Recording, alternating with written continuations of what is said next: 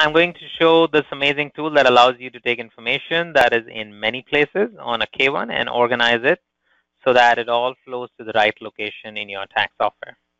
Now, when in the SPbinder, and this is the SPbinder program as it looks today, you can get to the K-1 reclass button in different ways. But once you click on it, it opens up a new tab, which is next to the Notes tab called K-1 Reclass. And this is that new tab that we are talking about. Supplemental pages, data as verified by the verifiers will be displayed here for the preparer. So at this stage, the preparer is looking at the screen. All the information that has been verified through the source documents is provided here. And now the preparer has to just select the reclass to functions and then assign the proper lines where those descriptions and amounts have to go. So for example, here, net short-term capital gain loss and the amount, the preparer knows that it relates to line 8 on the K-1, and they are reclassing it. So remember the Excel version of the manual process I showed you? Similar to that. But in the program, you don't have to type anything, none of the amounts, you're just selecting where the information needs to flow.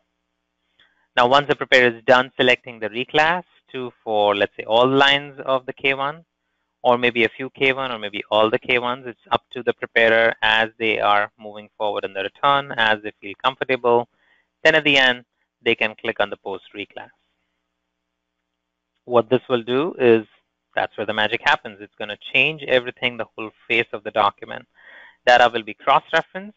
Again, another powerful tool that Greg just mentioned, which is a very powerful tool in the binder. It's going to cross-reference the same information lying on different pages, and then it's going to be linked up onto the binder. And you will also see some stamps and cross-references going from page 1 to page 2 to page 3. So how does that differ from the pre-reclass to the post-reclass? This is how the changes will happen upon posting the reclass. For better perspective, this is how these 11I amounts are moved to different lines of the K-1 lead sheets. So interest income all collected into one spot, dividend income, and then another foreign incomes collected into different buckets as they need to go into the tax return. And then you perform the export to tax software, and the tax return will be updated exactly as shown here. So reviewing also becomes easy.